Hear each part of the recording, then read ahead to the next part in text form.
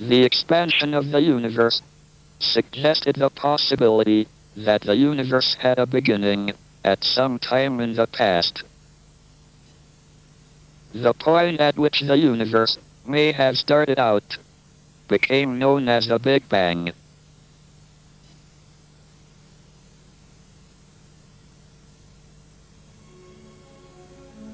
The first year he was at St. Albans School, he came, I think, third from the bottom. So I said, well, Stephen, do you really have to be as far down as that?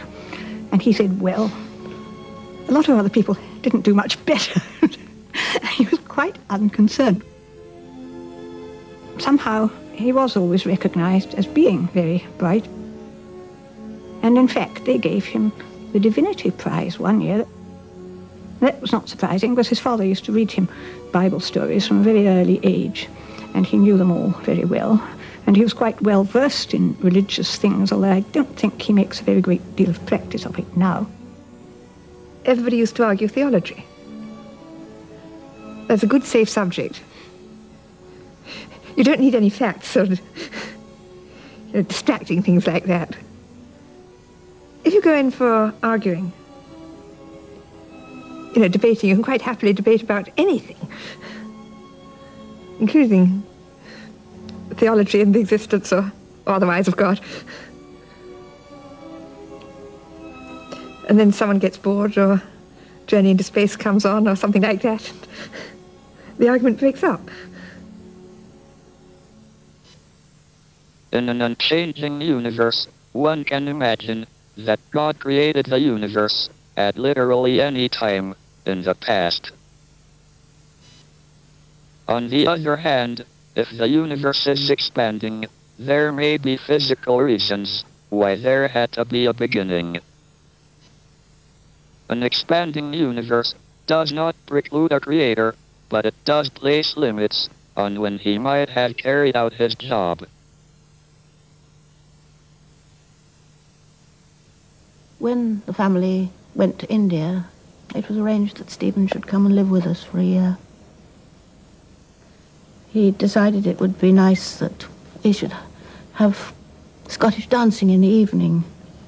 Now, mind you, this was quite an ordinary house, but we had rather a lot of room and a large hall. And so we bought some records and a book about what you do. And Stephen took charge. And he insisted that you put on a jacket and a tie. And then he was the master of the proceedings. And Stephen took it very seriously. But then he liked dancing, you see. There were 4 physicists in my year. Gordon Berry, Richard Bryan, Stephen, myself. I first remember Stephen on an occasion when Gordon and I went up after dinner to his room to try to find him. And Stephen was up there with a crate of beer, slowly drinking his way through it. He was only 17. He couldn't legally go into a pub.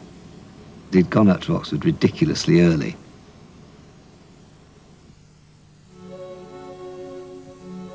We used to have what we call a gathering net. We used to organise a beer party and various things like that to gather all these colours, many freshmen as we could get, you see, to get them to join the boat club. And that's how we collected him, you see.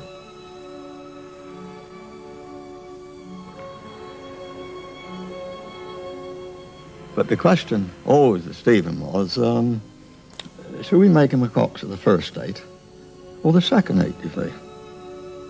Well, coxes can be adventurous, and some coxes can be very steady people, you see. He was rather an adventurous type. Never knew quite what he was going to do when he went out with the crew.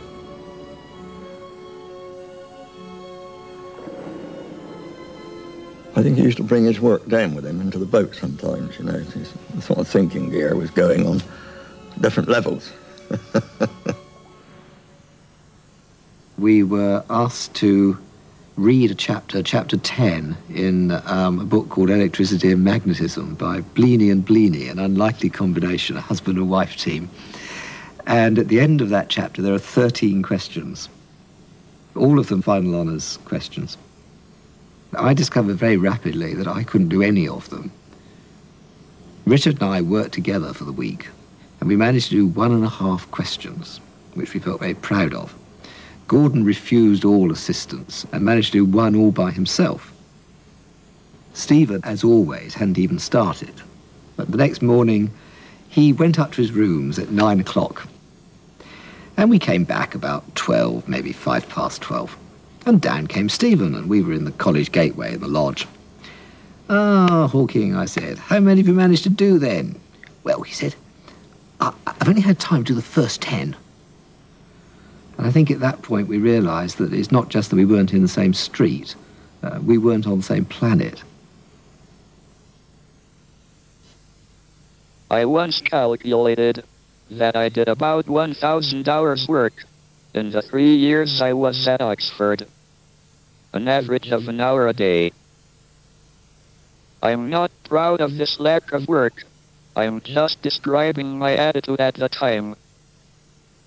An attitude that nothing was worth making an effort for.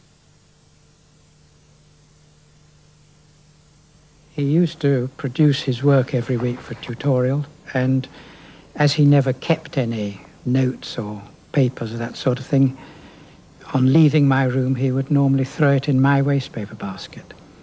And when he was with other undergraduates at a tutorial and they saw this happen, they were absolutely horrified because they thought he did this work in probably half an hour.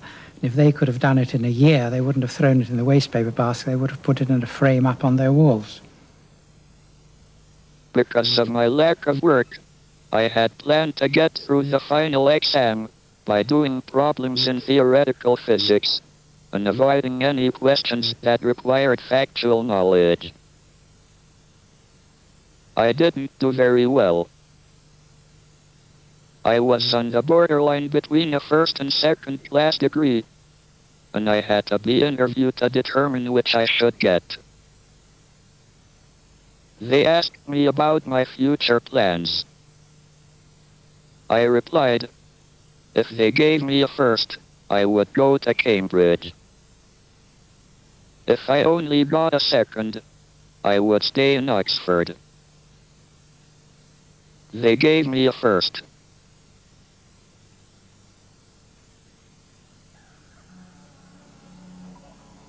I drove Stephen and his young brother out to Woburn Park, and he climbed a tree. He was testing himself out, I think. I didn't realize. And he did manage to climb the tree and to go along a branch of it and to get himself down. I think he began to notice that his hands were less useful than they had been, but he didn't tell us.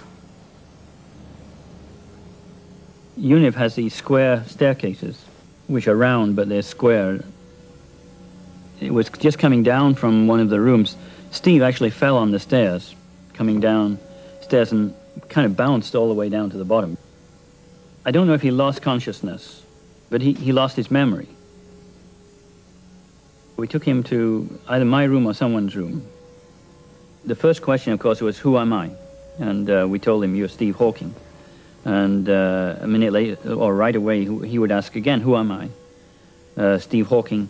And then after a couple of minutes, he remembered that he was Steve Hawking. Then we'd say, well, do you remember going down to the bar and having a drink on Sunday night? Or do you remember coxing on the river on Monday? And his memory came back gradually until he could remember the previous day's events and then the previous hour. And then by the end of the 2 hours, he could remember everything. The question was, well, maybe, you've lost some of your mind because of this.